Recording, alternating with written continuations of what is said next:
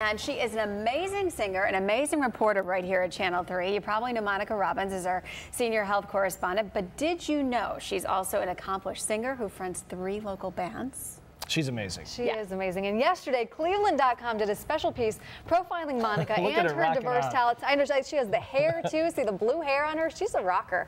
For example, did you know that Monica first enrolled at West Virginia University on the school's Applied Voice program?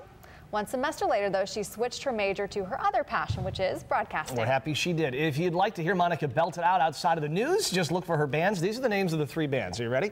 The Whiskey Kings, Love, Dr. Mo, and the Ninja Cowboys, which offers blues, alt-rock, and country stuff. We've also posted a link in the article on Monica's website, all over our website, WKYC.com. I have heard her play a number of times. She's amazing. She is a rock star. Her performances of like Janis Joplin and stuff, spot on. Right. The Whiskey Kings have performed on Live on Lakeside, and I'm like a groupie when she's on. I'm in You've the got the lighter. Like, totally. She's one of those people who's so talented you'd be annoyed, but she's so nice that it's just okay. She does everything so well. She's really good at what she does. Congrats, Monica. Well-deserved attention there.